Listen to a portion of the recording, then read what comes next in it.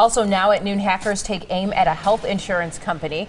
Now customers are trying to figure out if their personal information was compromised. And this new data breach affects tens of millions of people. The target, Anthem, the country's second largest insurance provider, which also includes major coverage providers like Blue Cross and Blue Shield.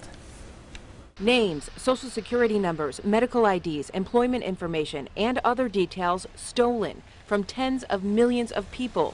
And if you have Anthem, Blue Cross, Blue Shield, or Amerigroup, you could be one of them. Sick to my stomach. Because, you know, we only have so much money that we've built up, and that has to last us. I want, oh great, you know, how much information do they get? What are they going to use it for? Neither of the women we spoke with knew about the breach until TMJ4 told them. I didn't really hear it, because unless it was on the news. Thank God for Facebook.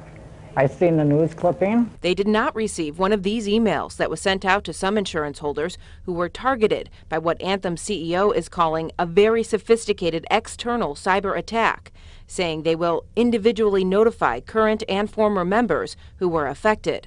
At this point, Anthem says there's no indication any credit card or medical information was targeted, but those affected say they're worried that's a possibility. Yeah, because I have asthma and a number of stuff. And in the meantime, the women we spoke with are just trying to figure out if their information was stolen. I can imagine how many calls they're probably getting.